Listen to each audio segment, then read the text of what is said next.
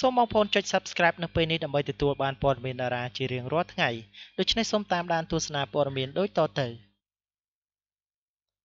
រកឃើញតារាល្បីពីរដួងដែលមានខ្សែបាតដៃរាងអក្សរ M ហើយគេជឿជាក់ថាជាមនុស្សមានសំណាងបំផុតជាការពិតណាស់ខ្សែបាតដៃរបស់មនុស្សម្នាក់ៗសុទ្ធតែមានន័យផ្សេងៗនិងរៀងៗខ្លួនពីគ្នាអាចប្រាប់អំពីអត្តចរិត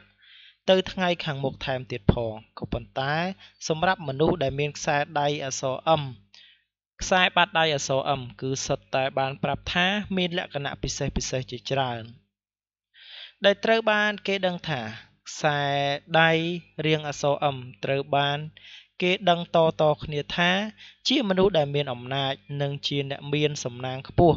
ជាក់ស្ដែងដូចជាមហាសេដ្ឋីចិន Jack Ma, Bill Gates លោក Putin ជាដើមដោយឡែក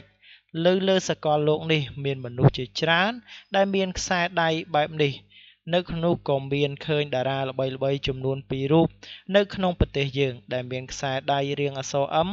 ដែលគេល្បីថាជាអ្នកទាំងពីរនោះគឺមានសំណាងនិងមានលាភមានអំណាចខ្ពស់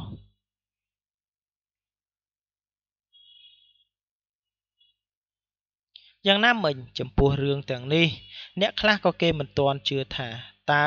វានឹងអាចជាការពិតឬក៏យ៉ាងណានោះទេដោយវាត្រូវបានគេជឿថាអាស្រ័យទៅលើការខិតខំប្រឹងប្រែងរបស់បុគ្គលរៀងខ្លួនសម្រាប់តារាខ្មែរទី1ដែលគេរកឃើញខ្សែបាតដៃដូចនេះរួមមានអុកសកុនកញ្ញាដែលជាតារាល្បីមួយរូបបានឈរឈ្មោះនៅក្នុងវិថីសិល្បៈជាមួយនឹងការគាំទ្រពីប្រជាប្រិយភាពពីប្រជាជនកម្ពុជាហើយក៏មានប្រជាប្រិយភាពខ្លាំងក្លាហើយមកទល់នឹងពេលនេះគឺជាតារាស្រីដែលមានលុយចាយមានឡានមានអ្វីគ្រប់យ៉ាងនៅក្នុងដៃតារារូបនេះមានលុយចាយពេញដៃរាប់មិនអស់ដោយសារតែការខិតខំប្រឹងប្រែងរបស់នាងទៀតផង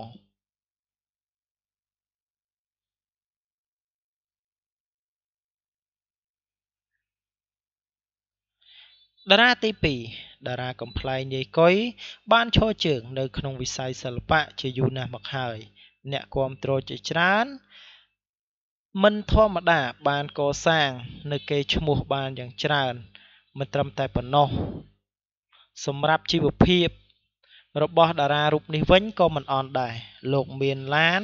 មានបរិយាមានអ្វីគ្រប់យ៉ាងដែលជារបស់ខ្លួនមកទល់នឹងពេលនេះនាយកុយនៅតែសាងបានភាពល្បីល្បាញនៅក្នុងវិថីសិល្បៈខ្មែរដែលគេចាត់ទុកថាលោកគឺជាតារារៀមច្បងទៀតផងបាននេះជាបាតដៃមួយដែលគេជឿជាក់ថាជាបាតដៃអ្នកដែលមានសំណាងហើយវាមានរាងជាអក្សរ M ទៀតផងបាទដូច្នេះសម្រាប់ព័ត៌មានទី1ខ្ញុំបាទសូមបញ្ចប់ប៉ុណ្ណេះនឹងនាំអារម្មណ៍បងប្អូនទៅកាន់ព័ត៌មានទី2តារាចម្រៀងចុងយុនជាប់ឈ្មោះជាបុរសដែលមានមុខសង្ហាទូទាំងពិភពលោកកាលពីថ្ងៃទី27ខែធ្នូឆ្នាំ2017 TC Candle បានបង្ហាញនូវជ័យលាភីពីកម្មវិធីប្រឡងសម្រស់លំដាប់ថ្នាក់ពិភពលោកនៅក្នុងចំណោមបរិសង្ហាទាំង100រូបក្នុងនោះផងដែរគេបានឃើញគឹមចុងយុនជាសមាជិកក្រុមសាយនីដែលបានស្លាប់បាត់បង់ជីវិតទៅហើយបានជាប់ចំណាត់ថ្នាក់លេខ27ធ្វើឲ្យអ្នកគាំទ្រមានការរំលឹកនិងសោកស្ដាយចំពោះតារាប្រុសដែលមានរូបសម្រស់ស្រស់ស្អាតនិងមានទេពកោសល្យតែបែរជាបាត់បង់ជីវិតទាំងវ័យក្មេងបែបនេះនៅក្នុងការប្រកួតរូបភាពរបស់ចុងយុនត្រូវបានខាង TC Candle បានសរសេរថា Best in Pace ដែលសម្ដែងការគោរពនិងការចែករំលែកទុក្ខផងដែរគួរបញ្ជាក់ផងដែរថាតារាចម្រៀងរូបនេះមានជំងឺបាក់ទឹកចិត្តយូរណាស់មកហើយរហូតសម្រេចចិត្តធ្វើអត្តឃាតខ្លួនឯងដើម្បីបញ្ចប់ជីវិតទាំងវ័យក្មេងការស្លាប់របស់លោកបានបន្សល់ទុកនូវការសោកស្ដាយនិងសោកសៅដល់អ្នកគាំទ្រនិងក្រុមគ្រួសារជាច្រើន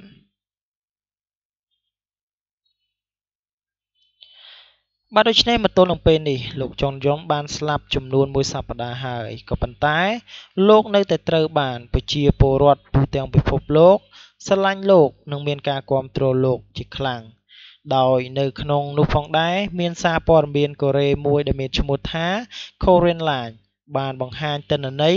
នៃការសម្លាប់ខ្លួនពីសំណាក់ fan របស់ចុងយុនរហូតទៅដល់ 7 នាក់ឯណោះជុំវិញពិភពលោកដែលចុងក្រោយនេះគេដឹងថាលោកចុងចុងបានក្លាយទៅជាតារាប្រុសមួយរូប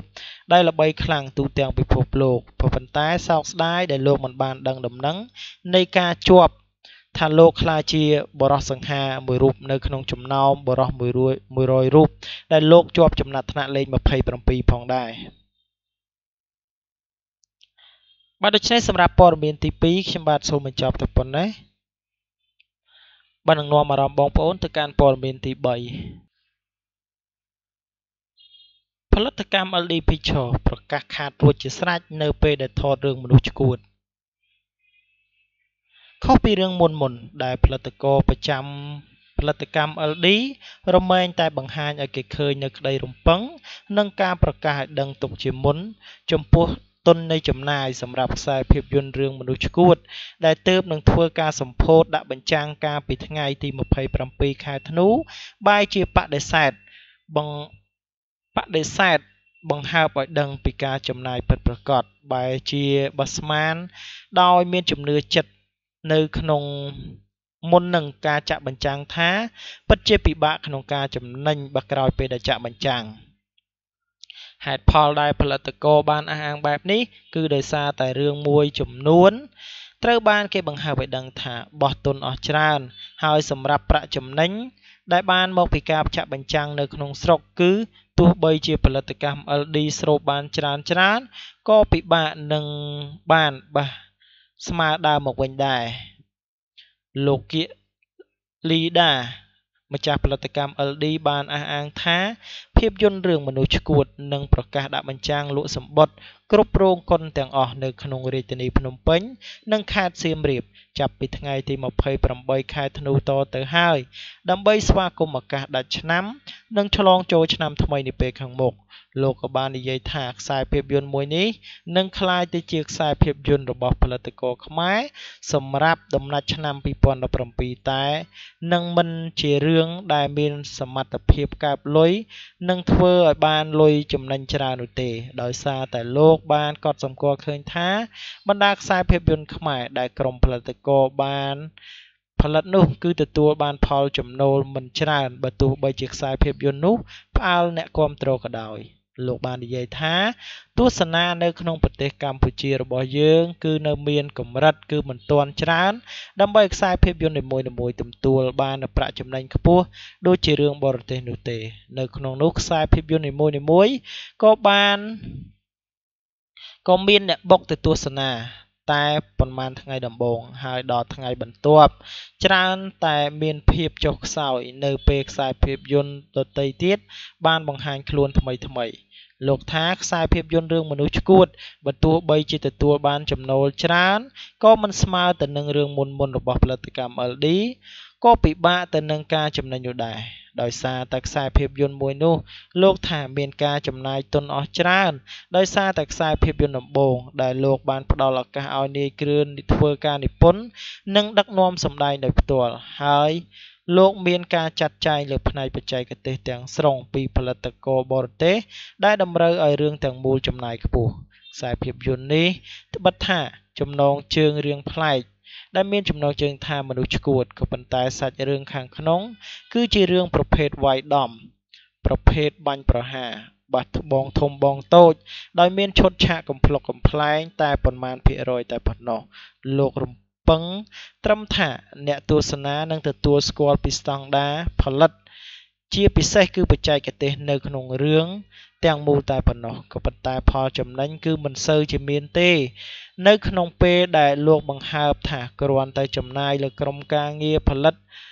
របស់ជនជាតិបរទេសក៏ខ្ពស់ហើយការផលិតខ្សែភាពយន្តប្រភេទបាញ់ប្រហារមួយនេះក៏រៀបប្លង់អស់ច្រើនយ៉ាងណាមិញលោកនៅតែស្នើសូមមិនប្រាប់ពីប្រាក់ដែលត្រូវបានបោះទុនឲ្យពិតប្រាកដដោយលោកបានអះអាងថាបើទោះបីជាខ្សែភាពយន្តរឿងមនុស្សឆ្កួតទទួលចំណេញកម្រិតណាក៏គេមិនសើចមិនយំនោះដែរលោកគៀ លីដាបានបញ្ជាក់ថាការផលិតរឿងសម្រាប់ទីផ្សារកម្ពុជាឲ្យតែគិតពីលើបច្ចេកទេសនិងស្តង់ដារគឺពិបាកចំណេញខ្លាំងណាស់ក៏ប៉ុន្តែលោករំពឹងថាភាពយន្តមួយរឿងនេះនឹងបោះជំហានទទួលស្គាល់នៅក្នុងស្រទាប់មហាជននិងក្រុមផលិតករទាំងជនជាតិបរទេសនិងជនជាតិខ្មែរក៏ដូចជាការទទួលស្គាល់ជុំវិញបណ្ដាប្រទេសនានាផងដែរដើម្បីខ្សែភាពយន្តរបស់លោកអាចមានទីផ្សារចេញទៅក្រៅប្រទេសបានដោយលោកបានប្រើទុនតិចសម្រាប់តែតម្រូវការផលចំណេញនៅក្នុងស្រុកខ្សែភាពយន្តរបស់ LD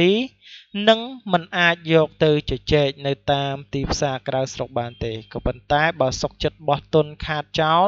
គឺបើទោះបីជារឿងមួយនេះនៅតែមិនទាន់អាចប្រជ្រៀតចូលទីផ្សារបរទេសជិតខាងបានក៏ពិតជាមានពន្លឺជាងមុនបន្តិចដែរនៅក្នុងផងដែរ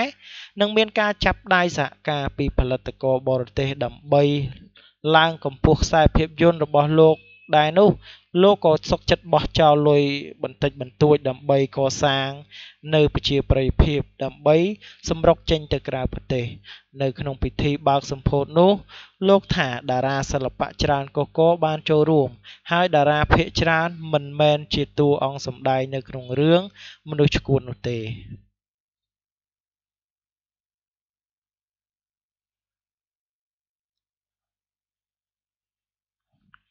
បាននេះសុទ្ធសឹងតែជាតួដែលធ្វើការសម្ដែងនិងមានការចូលរួមពីបណ្ដាផលិតករ